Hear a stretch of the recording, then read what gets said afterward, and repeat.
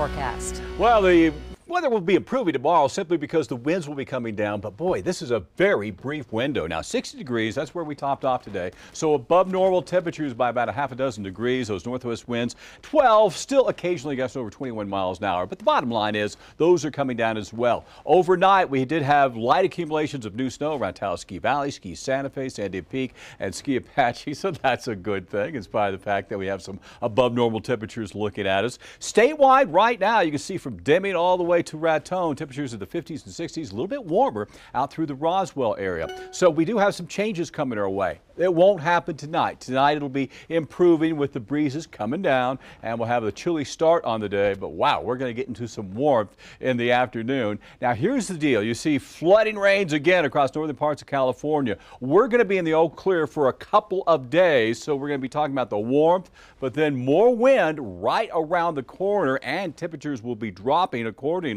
And check this out. The fire danger goes up. Look at the time frame. Wednesday and Thursday from Raton, Las Vegas eastward, so no outdoor burning. Then on Thursday, places like the Albuquerque metro area and areas around Socorro go under a high fire threat as well, simply because those winds are going to be getting stronger. So as we go ahead and advance the forecast, you can see a chilly start on the day from Taos down into the Socorro area. As we get into the afternoon, you know what? This is going to be one of the better days over the next several. Sunshine and warmth. Subtle changes working in on Wednesday throughout the west. You can see the clouds thickening during the day from Gallup, Farmington, Durango on into Taos, Albuquerque, and Santa Fe, but still a warm one. Stronger winds, as we were mentioning, eastern parts of the state, but then it really cranks up for Thursday. So temperatures in the upper 60s to near 70 degrees for Tuesday and Wednesday. More clouds and breezes in the afternoon. Then Thursday, I think there's going to be wind advisories and high wind warnings throughout much of the central and eastern parts of the state, as winds will be gusting over 60 miles an hour there.